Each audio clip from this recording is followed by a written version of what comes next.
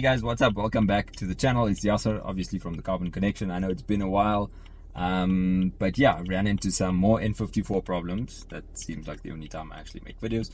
But yeah, my car threw this code over here, and after some research, I realized that it is probably the VANOS Solenoids. I have cleaned them out twice before, previously before the engine rebuild and once after the engine rebuild. Car's been running smoothly until now, so I figured I'm just going to go ahead and replace them. I bought OEM parts from BMW, so I'm going to take you through the process of changing them.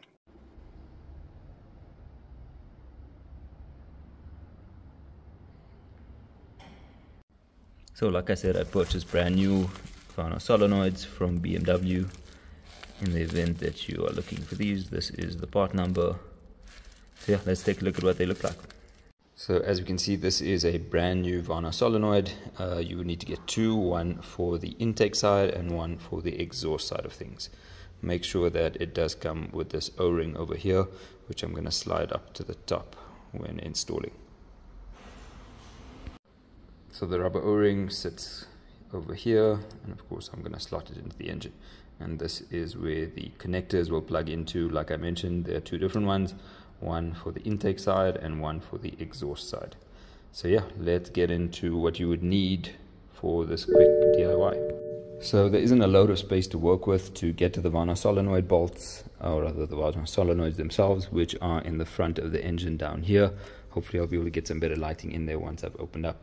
So first things first, I'm going to remove this airflow pipe. What you'd need is a Torx 20, so T20, to get that out.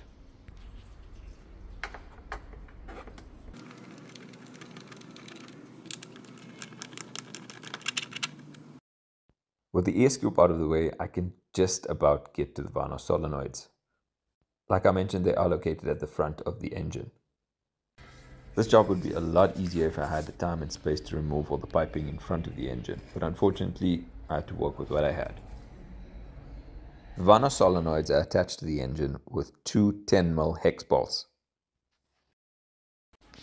Next up, I laid down a microfiber cloth just to avoid any oil spillage and to catch the bolts in the event that they fell down the engine bay.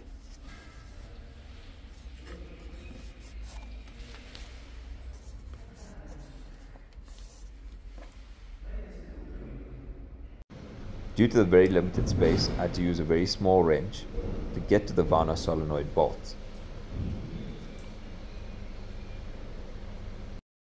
To get the wrench in, I placed it face up and then turned it towards the bolts to obviously attach and start loosening. By no means is this the most ideal way of doing this DIY, but with the limited time and space that I had, it's what I just had to do.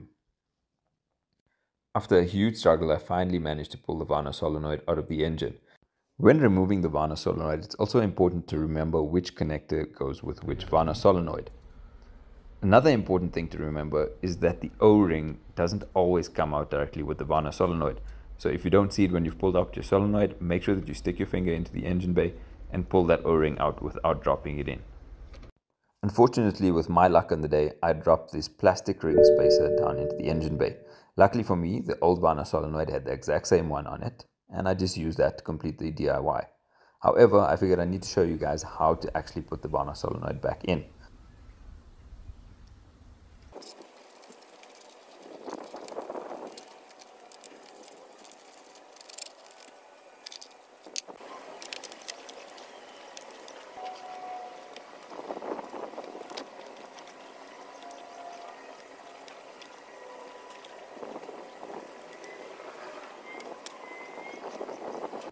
With the solenoid out again, I managed to remove the plastic ring spacer. However, it's important to remember that you need to remove the O-ring as well. That's the rubber O-ring to get the plastic spacer out. I then installed the new plastic ring spacer and then the O-ring after that. So to avoid making the same mistake that I did and not dropping your O-ring into the engine bay, I'd suggest that when you're reinstalling the VANOS solenoid, put it face up the way I'm showing you right now instead of face down, which is what I did and caused the havoc. After lowering the VANOS solenoid into the engine bay, you simply turn it forward and slot it into the engine. This isn't very easy considering the space that we have, but you can definitely make it work. Once slotted back in, you need to make sure that it lines up. Of course the hole with where the bolt will go in, and then reconnect the connector. You can then go ahead and proceed to redo the bolt. Remember, it's a hex 10.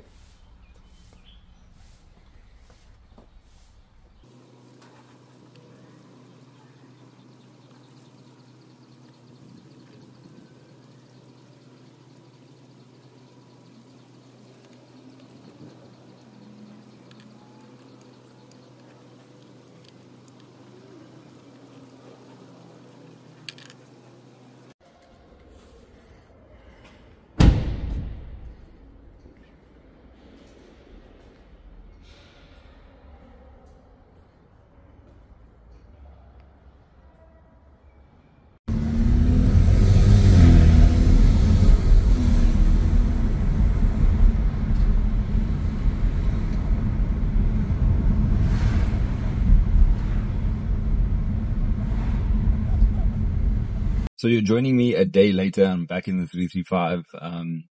Yesterday's mission to change the VANOS Solenoids weren't as easy as I'd hoped. So I didn't bother videoing afterwards. I was drenched in sweat. I was super frustrated, due to the fact that there just isn't a lot of space to work with at the front of the motor. Ideally I should have taken the engine cover itself off. I think that would have freed up a little bit of space. But either way, I got the job done. Slight mishap. I unfortunately dropped the plastic spacer. I'll show you what it looks like. So I dropped this at the front of the engine bay when putting in the new solenoid. And, so today I just popped over at Tiger Wheel and Tire, and they were helpful enough to let me just put the car on the lift. They helped me drop the splash tray just a little bit, got that out. Luckily though, I could just use the spacer from the old solenoid and pop that in there so that I could still complete the installation. But yeah, it was just a bit of a mission to get it sorted out. But yeah, hopefully I managed to document it as best as I could. And hopefully you guys can use this information to change the VANOS solenoids on your 335, or I think it's also applicable to the N52 motor, which you probably find in 325s and 330Is. But yeah, thanks for tuning into another episode with me, Yasser, at the Carbon Connection. Please remember to hit that subscribe button if you're new to the channel. I really do appreciate you guys' support, and we'll see you in the next one. Cheers.